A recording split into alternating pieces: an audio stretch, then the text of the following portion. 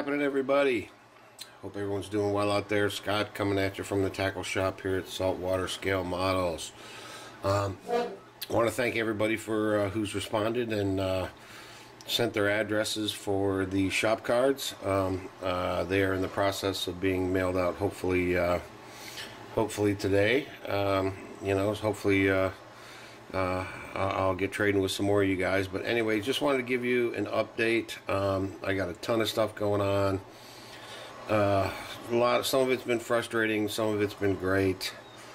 Yeah, so anyway, we'll start here with the this is the 29 Roadster. This is actually part of Mutt Modeler's Father's Day group build, Father's Day tribute appreciation build. I have gotten pretty far with it. Let's see if I can pick it up here. Sorry about the camera angles, and I don't have a lot of space to work with, but I have wired my first engine.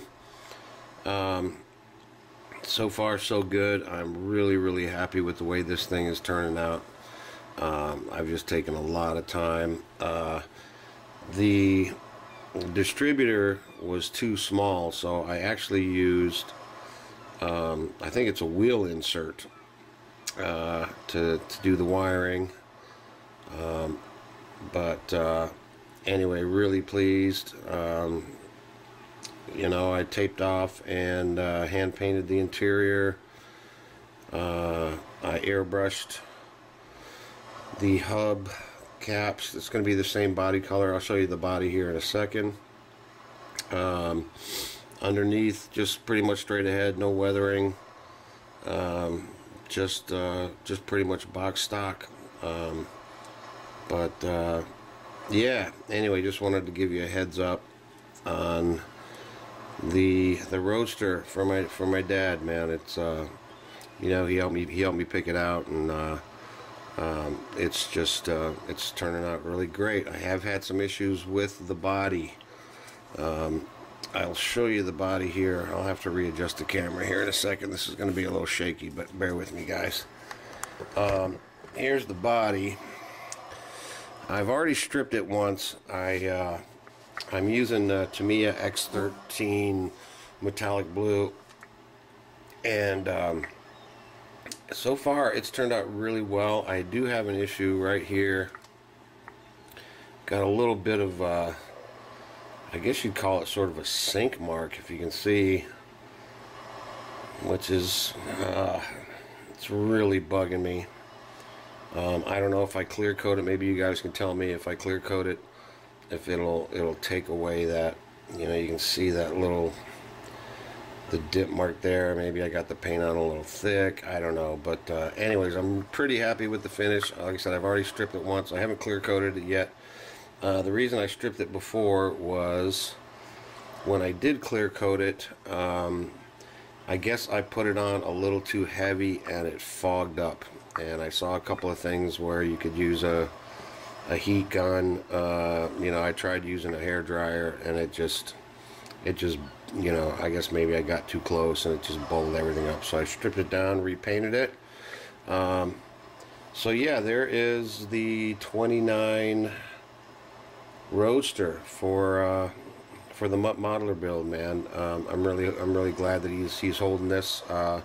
I may have mentioned in one of my earlier videos, I guess like any father and son relationship, we've had our ups and downs, but we've recently gotten real close, and I'm just really happy to be able to do this with him. So there's that. Let me readjust the camera here again. I'll show you what else I got going on. Let's see, real quick. This is my second wired engine. Once again, for using the pin vise, I found the distributors to be way too small. So this is actually a little piece of. I used to make bracelets and jewelry and stuff, and it's just a little extra piece of jewelry, I guess, some sort of beaded kind of thing. So I thought that would work out pretty well. I know you guys who who are professional wirers, and you know, I'm sure it's probably not in the correct order and all that good stuff, but for my first couple of tries, I'm really happy. So this is actually the engine from here, hang on a second. Oh, what is it? It's one of the problems I've been having. It's I think it's hang on, guys. Boy, sorry about this. Where'd the box go?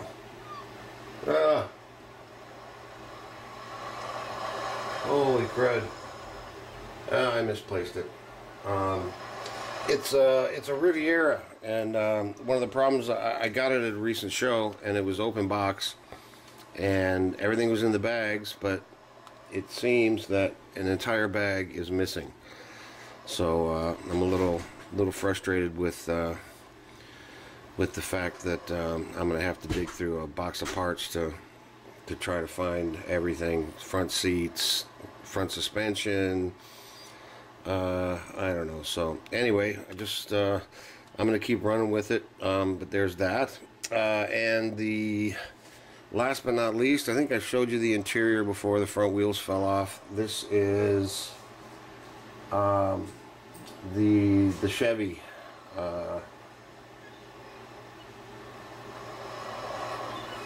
Yeah. Anyway, sorry guys, I got distracted there for a second. But I think I showed you the interior before.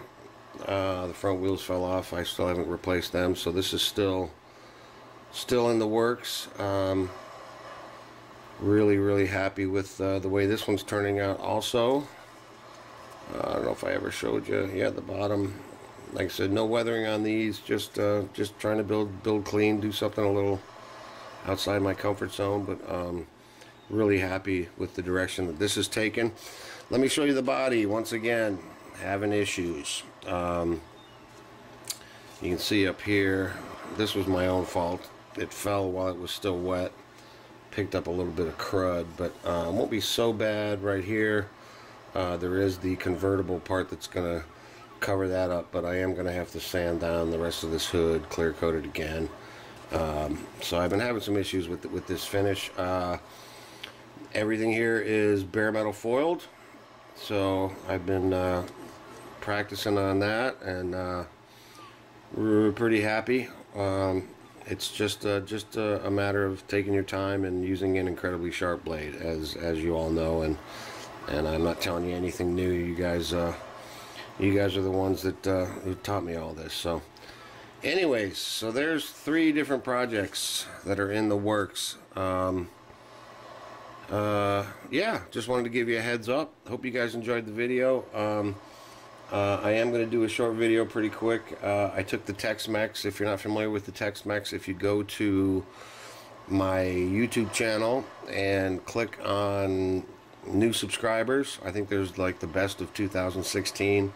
The Tex-Mex truck, I took it to my first show and actually got second place in cars, so that was pretty exciting. You know, it is what it is. You know,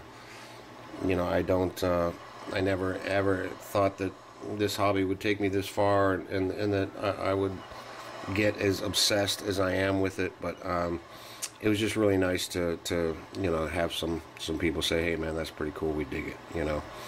So anyways guys, there you have it, the Roadster, the 57 Chevy convertible, the Riviera, which is I don't know if I'm sure I'll make it work. I've got a million parts, you know, in a box, so we'll try to make that happen. But I've also got God, what else do I've got? I think I've got the Hemi Cuda.